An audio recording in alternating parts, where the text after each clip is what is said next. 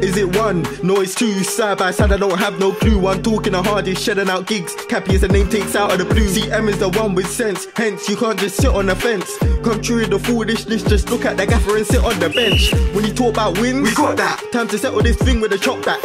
Aim top corner, roll top scorers. We spread the play that floor up.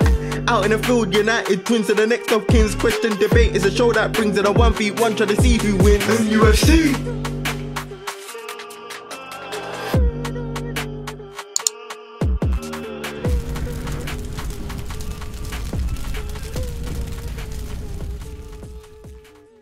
Yes, everybody, welcome back to another episode of the United Twins with myself, CM, and my twin bro, Cappy, on the other line. Fulham 1, Manchester United 2, and what a way to end the club season for now. So weird to say for now, before the World Cup begins. For most of the game, it was an energetic performance from both teams. It looked dangerous on the counter-attack, especially when there was turnover of possession, which is where we got our first goal through Christian Eriksen, winning the ball back, Casemiro in the midfield, Anthony Martial picks up the ball, drives forward, plays it to Bruno Fernandes on the left side of the box, and he just passes it towards the back post where Christian Eriksen sticks out a leg and slaps it in the back of the Fulham net. That's 1-0. And after that, it looked like we were on our way to a straightforward victory, but like we've seen with Manchester United many times before, it wasn't really that straightforward. What I did want to say and give credit to the team for is our combinations looked really nice tonight. In the midfield, our midfielders combining with the wingers and the forwards up front, and as well our defenders, you know, the likes of Lisandro Martinez, Victor Lindelof, playing through the lines. We did that really nicely, especially in the first half, and I would probably say in the beginning of the second.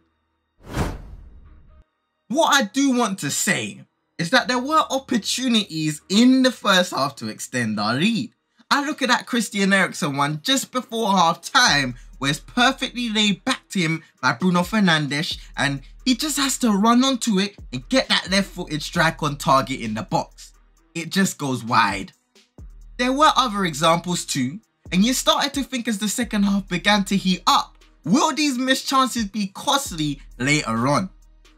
Initially, in the second half, I was confident in United to close out the game in style, but we were quickly shown that if we were to leave Craven Cottage with all 3 points, it was going to be a dogfight.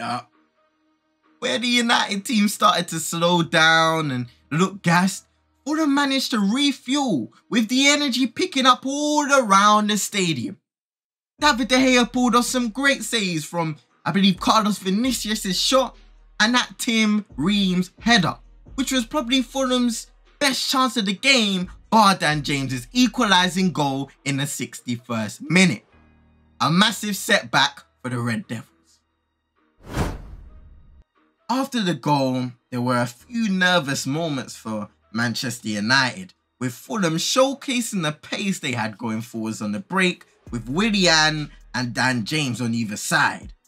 Even at times in possession though, they showed patience and quality to carve out crossing opportunities that, luckily for us, didn't lead to a goal that would have caused the cottage to erupt. Imagine. In fact, for tonight, it was the away fans who roared in jubilation after a spectacularly composed finish from substitute Alejandro Garnacho in added time, which won the game for the Red Devils.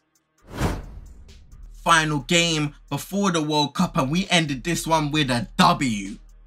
Something that leaves us 5th in the table on 26 points, with a game in hand on Spurs and Newcastle, who are the 2 teams above us. Let us know what you thought of this game overall in the comment section below. And listen, don't you worry. Just because club football is over for now doesn't mean the United Twins are going on a hiatus anytime soon. No. During the World Cup, the United Twins at the World Cup, we will be covering Manchester United news, of course, but we're also going to be showcasing what our squad members abroad in Qatar are doing, are achieving in their pursuit for the once named Jules Rimet Trophy. CM, I know you hear that accent. I'm leveling up my game towards the end of 2022.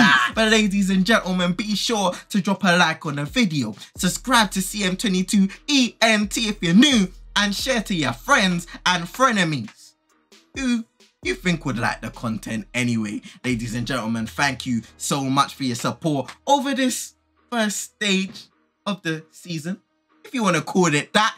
But until the next time, we'll see you lot in a bit.